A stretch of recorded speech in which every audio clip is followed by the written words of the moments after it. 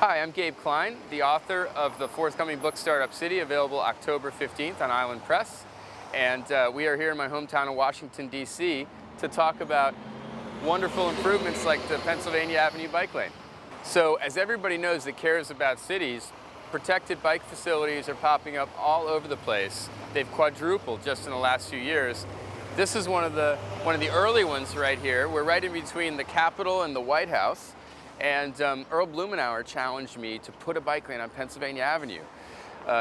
He's a congressman from Oregon, and he'd wanted one for 10 years. And we looked at the street and we said, hey, this is where the streetcars used to run. There's nothing here. I asked the mayor, could we put a bike lane down the middle of Pennsylvania Avenue? Mayor Fenty said, yeah, as long as it's beautiful and it works. And we did it. There's a great story in the book about how we did it, how we screwed it up a little, how we fixed it. This particular bike lane was the first of its type that I know of in that it's center running. Like center running transit, whether it's bus or rail, there's some real advantages. You have an incredible clear point of view of the entire street as a cyclist. You're not at the curbside with people taking rights and knocking you off your bike. And it's also a beautiful way to see the city. People come from other places or they commute every day and they get to see the Capitol and the White House and all the beautiful sights of Pennsylvania Avenue at human scale from the center of the street.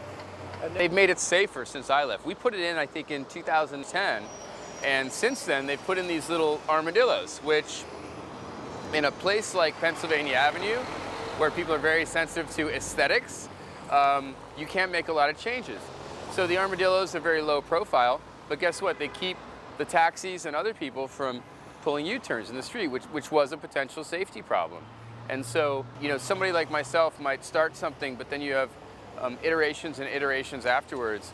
And now it's as safe as it's ever been. Like the city itself, Pennsylvania Avenue is an ecosystem, and it's constantly evolving and changing. And we as citizens, we as government leaders, advocates, cyclists, we need to be open to that change, tolerant of that change, and facilitate that change.